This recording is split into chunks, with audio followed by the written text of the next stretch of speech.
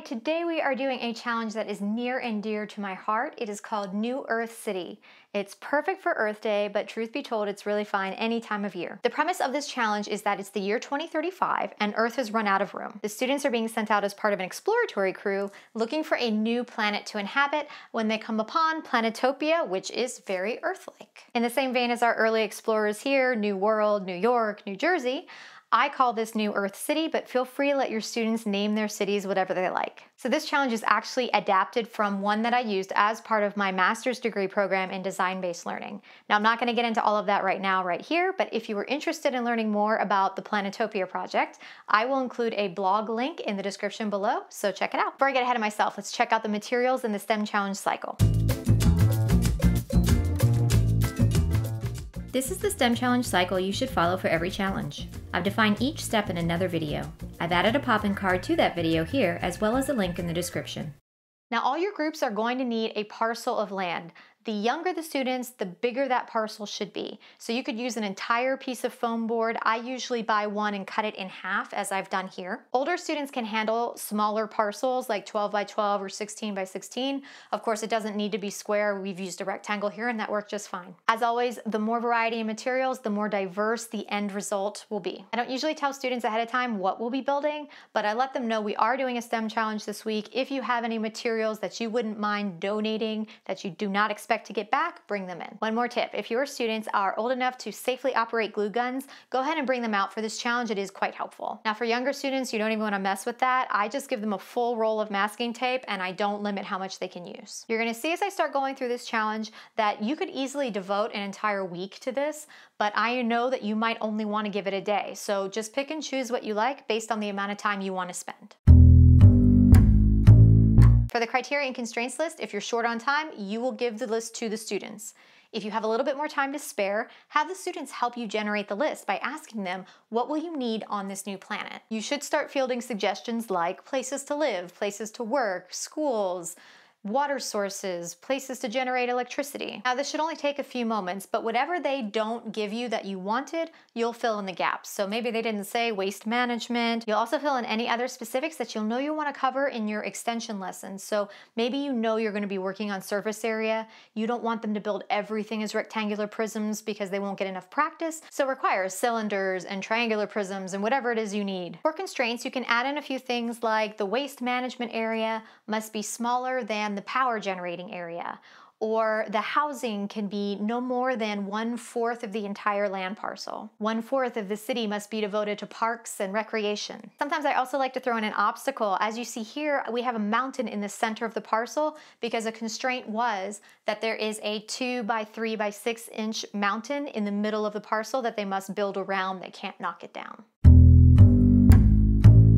If you want to add difficulty, get a little bit more specific with the relationship between the structures. You can really almost create a puzzle. Some examples are waste management cannot be adjacent to any water source, and it must also be at least 6 inches from any housing. The area where you grow food must be 30% larger than the area of housing. You can really go down everything on the criteria list, places to live, work, schools, whatever's on there, and assign a percentage or a fraction or a decimal. If your students are old enough to work with volume, you can even let them know that they need to provide housing for maybe 1,000 people and 1 cubic centimeter is equivalent to 5 people or 25 people, choose a number. If you're going to be getting that specific, you're probably going to want to give students a little bit of extra planning time. Ask them to think before they start building about how they can ensure that they devote the right amount of land to these different structures. To that end, it can be very helpful to provide students with scratch paper, butcher paper, that's the size of the land parcel so they can sketch out ahead of time where they plan to put things before they start building.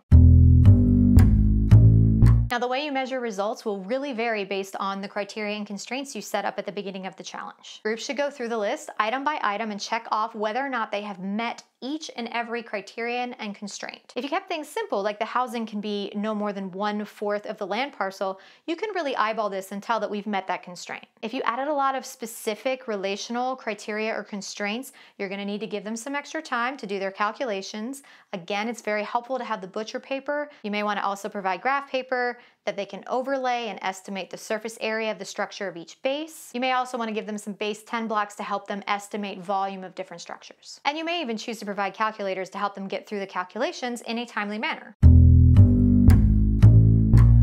So what you see here is waste management, the mountain and parks and recreation, the town with shops and restaurants, housing, farming, water source, and energy. We've got solar panels, we've got some hydroelectric here, and we've got the power plant. The white and blue string represents the plumbing, and the black pipe cleaner represents power lines. And the transportation in New Earth City is like a subway system, or you have to walk. You can see the footprint of each of those structures other than the plumbing and the power lines has been laid out here. And that's gonna make it a lot easier to calculate whether or not I met my criteria and constraints. Now this was actually laid out after the design and was used as a measurement activity that the group sort of divided and conquered.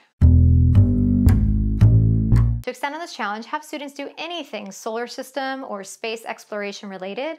There are a lot of articles you can look up on Earth-sized planets that are in the Goldilocks zone. You can have students do close reads on those articles or do research. And what is a Goldilocks zone? Have them research and explain what the Goldilocks zone means. You can have students use their New Earth cities to do mapping activities or measurement and geometry. Even if you didn't set up in the build for students to design housing for a certain population, you could, after the fact, have them figure out what is their population carrying capacity based on what they built and based on some scale that you give them. Again, 1 cubic centimeter is equivalent to 20 people. And once they've done that, you could let them know that word has gotten back to old Earth, how awesome New Earth City is, and there's an influx of 10,000 people coming that they need to provide housing for. If you want to tie in some ELA, you can have students compare and contrast New Earth City with their hometown. They could then use that to generate stories or journal entries about their new lives. Whew, that was a lot. You now have the basics to do New Earth City in your class on your own, but as always, the resource is packed full of goodness for you, so take a second to check it out.